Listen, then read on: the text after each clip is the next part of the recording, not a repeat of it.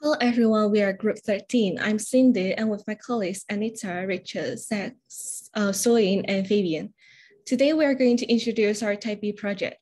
Our project is to investigate and comment on existing plot ratios, restrictions, and redevelopment potentials for some typical old buildings groups in Hong Kong and discuss their potential fate. We have chosen the following three areas. There are Two Moon, Yau Ma Tei, and To Kwa Wan respectively. Our first case is located in To Kwa Wan, 99 to 117 Mason Road, and I'm going to introduce some background information first. There are four buildings in the area that we have chosen, which were built in 1961 to 62. The total site area is around 1,657 square meters with 54 units provided. The total current estimated GFA is around 4,600 square meters. Providing more background about the building group. The buildings are kind of unique because they were built under the Civil Servants Cooperative Building Society scheme, which was a welfare for the civil servants at that time. So usually the residents here are working for the government, while people from the same or related department group together. One special thing is that they formed their own society and bought the corresponding land. After that, they would design and construct their own building. The scheme was abolished in the mid of 1980s, so there are no more new buildings now. For the transportation, there is no railway in To Kwa Wan before, so the road transportation was well developed. But last year, with the opening of Two Mall Line, there is the To Kwa Wan station, which makes this area more convenient. To see whether this area has the redevelopment potential, we first analyze the current situation. From the information captured in the government's website, we then calculate and compare the GFA and plot ratio. You can see in the Excel sheet, neither of these two elements obtain the maximum value, which means the land is not being fully utilized and still contains rooms for further redevelopment. For the redevelopment analysis, we assume that all three listed elements are used in their mass value, and the rebuilt building's height per story would be 2.8 meters. With around 33% site coverage, the estimated number of rebuilt story would be 22, which a lot more than the current 6 story. Next, for calculating the difference in the number of flats, as the current design is not applicable, so we assume redeveloping into small flats with 1 or 2 bedrooms per unit, which are more suitable for the current property demand. We can see the number of flats increase to 66 to 88 units per building. It's pretty clear that the number of story and flats increase, which will lead to a better land use and transfer the unit into the appropriate area and type. Next, my colleague Fabian will introduce the potentials and drawbacks of this redevelopment. Thank you, Cindy. Now moving on to the redevelopment potentials and drawbacks. To Kwa Wan actually epitomizes many of Hong Kong's housing issues. For one, the area is has a very high population density. So the implications of this not only affects the residents in the buildings, right? Where would they go temporarily, but also neighboring stakeholders, neighboring buildings, and business entities that operate within the vicinity of the redevelopment site. So actually keep a note that many buildings actually have subdivided units, which makes things much more congested and crowded. So speaking of crowded areas, casual parking is actually quite common in the neighborhood, as Mainstone Road has a very low vehicle flow, which makes it ideal to park. But more importantly, there is a high presence of maintenance garages that just attracts much more drivers to park by for retail services. So this all in all just affects the daily operations of such a dense area. But fortunately, there's MTR nearby to kind of accommodate the densely population. The construction actually commenced a few years ago. However, to our attention, there were some inspections that have showed that buildings have suffered from ground subsidence, including underground and overground pipes have also sunk. So this happened a few years ago, but this is a potential caveat to look out for. All of these ties on top of a hefty acquisition cost. The current average price per GFA is about 13,250. Moreover, we should account for the social impact, as about 39% of surveyed residents are only employed, whilst the rest are unemployed, including 439 retired residents. For this reason, the buyout has to be somewhat appealing, as there is a negative impact around the negative sentiment around the economic impact. So there should be some form of scheme to be implemented to accommodate those who are facing adverse difficulties. Now, to cushion the costs, the closest retail complexes are over 200 meters away from the site. And being a densely populated area, this in turn can attract investors and partners to build more retail facilities to support residents' shopping needs.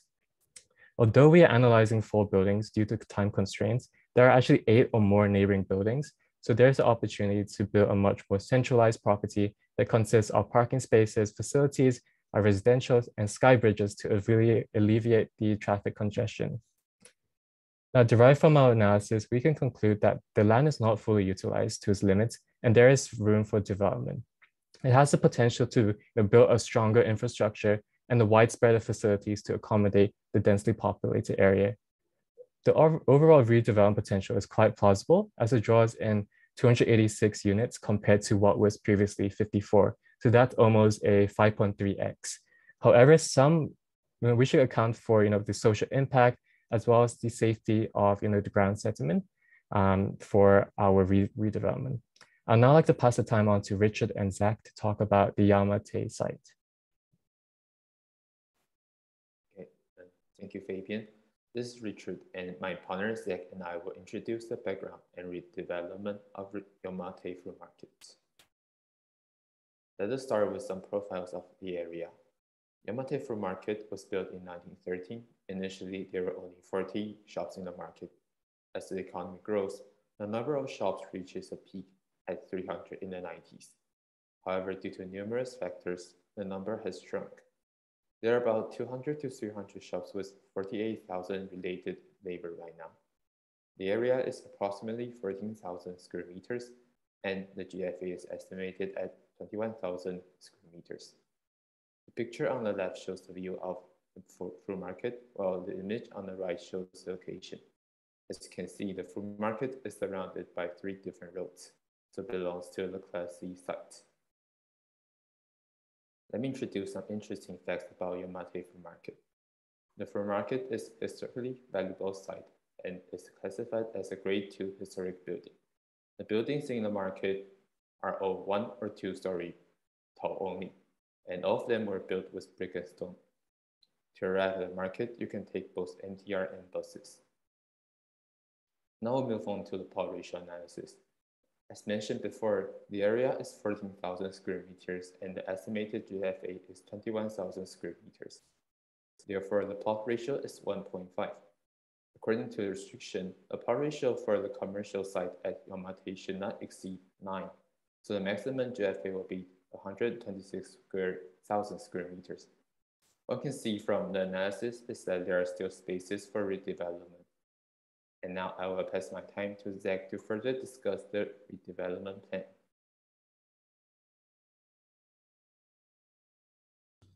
Thank you, Richard. Now I'm going to talk about the redevelopment potentials and drawback of the Yamate fruit market. The first issue of the fruit market is that the roads are too narrow and many vehicles have to stop to discharge the cargoes. This has caused the traffic around the fruit market to be extremely chaotic, especially during peak hours. Redevelopment opportunities come into place. We can expand the roads and even create open space for people to use. The second issue of the market is the hygiene and noise issues around the area. Since the market was established in 1913, many facilities are old and unclean. Also, most vendors are really close to each other and lots of customers come during peak hours. The population density will then increase dramatically, causing hygiene and noise issues around the area. Next, I'm going to talk about the opportunity of redevelopment. First, we can relocate the wholesale operation to a new multi-story building and leave the market space just for fruit retailers. This way, both sides will have enough space to operate, and we can also disperse the people into 2 different places to alleviate all the problems. The second opportunity will be that the fruit market can be revitalized into a tourist attraction by renewing some facilities and improving the hygiene issues. Lastly, the renewed fruit market will be complemented with a new boutique hotel, open space, art and culture uses to the south of the market. We believe this would make the area not so crowded. Moreover, with all these features, we believe tourists will be more interested in coming to the fruit market. The fruit market will also help the shops around the area to gradually rise. In conclusion, we talked about the plot ratio analysis and the potentials and drawbacks of the redevelopment. We emphasize that the fruit market has some plot ratio left for redevelopment, and we should not destroy the original building. Next, we talk about the two drawbacks of development: traffic problems, environmental hygiene issues, and noise issues. On the other hand, we focus on the potential such as wholesale operations relocated to multi-story buildings with topside commercial development, tourist attraction node with fruit retailing and other tourism-related uses, and new boutique hotel, open space, and culture uses. So next, I'm going to pass it to my teammate to talk about the Pierhead Garden. Thank you, Zach. Our last case is Pierhead Garden in Toyman area. So first, let me provide some background information. Pierhead Garden is the first residential property project above the station of the light rail, and also the first railroad superstructure project with beneficial ownership of the KCRC. It's built in 1988, co-developing by New World Development and MTR, providing a total of 1,440 units. The site area in GFA is approximately to be 17,000 square meters and 158,400 square meters respectively. For the facility, Pierhead Garden offers swimming pool, tennis court, children playground, and parking lot for its residents. There's also a mall, Ocean Walk, located right under Pierhead Garden, providing convenient shopping experience for residents and citizens around. There are three main types of transportation around: light rail station, ferry, and bus.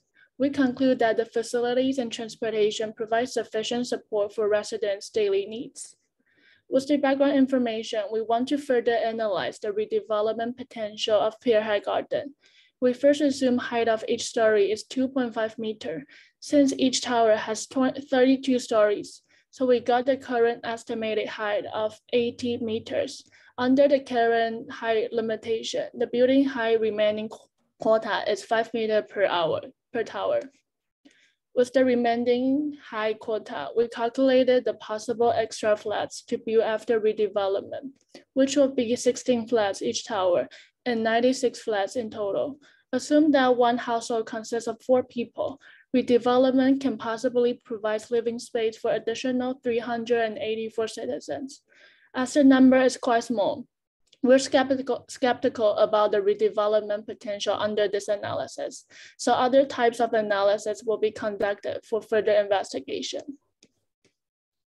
We have conducted the plot ratio analysis by estimating floor area and site area using the scale of a Hong Kong centimeter for this Class A building. The current plot ratio was 9.290, which was higher than the maximum domestic plot ratio set by the Hong Kong government. The main drawback of the redevelopment will be the high acquisition cost, as the average price per GFA in April 2022 was around 8,800 Hong Kong dollars. With our estimated GFA, the redeveloper has to pay at least 19.2 million Hong Kong dollars for acquisition. However, there is still opportunity for development. According to the railway development strategy, the government plans to set up a new Tuen Mun South MTR station. The construction is expected to start next year and estimated to be completed in 2030. This new station can potentially bring more businesses here and attract more people to move in. As a result, it's foreseeable that the property price around this area will increase. Overall, We can conclude that there is a lack of redevelopment potentials for the Pierhead Garden, considering the current plot ratio restrictions, which is already exceeding the maximum domestic plot ratio, and high acquisition cost, which may lead to less or negative profit margin. However, we can predict the possible fate of this building positively, as there is still opportunities for redevelopment. For example, creation of extra spaces within the building is still possible with the building height remaining quota, and the establishment of the MTR station will make transportation easier, which will lead to the relaxation of plot ratio restrictions. Thank you very much.